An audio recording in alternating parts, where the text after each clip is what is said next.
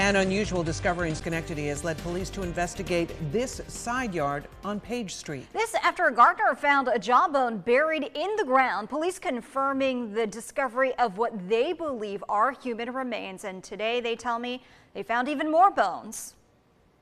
It's not your usual springtime dig. It's nuts. It's nuts. This one involves investigators from state and Schenectady police sifting through the dirt after a woman prepping her yard on Thursday found this. The girl next door found a jaw. I said, a jaw?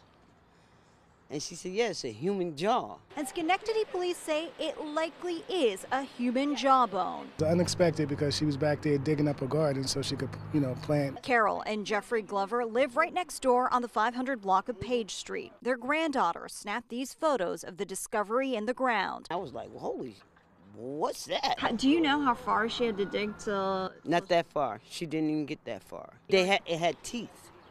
It had teeth. Friday morning, police discovered more bone fragments at the site. Police say that some were animal bones, the others too small to tell right now. The experts at the State Museum, who are not involved in the investigation, say it's usually easy to determine. An archaeologist or a bioarchaeologist, you would be pretty quick at knowing what features to look for, even if the bone was broken, to be able to tell whether it was human. State police will run the DNA tests on the bone. Parts of teeth are really good at retaining their DNA. It's very disturbing because, who would expect something like that to be found in the backyard? It could take investigators a few weeks to get to the bottom of where these bones came from.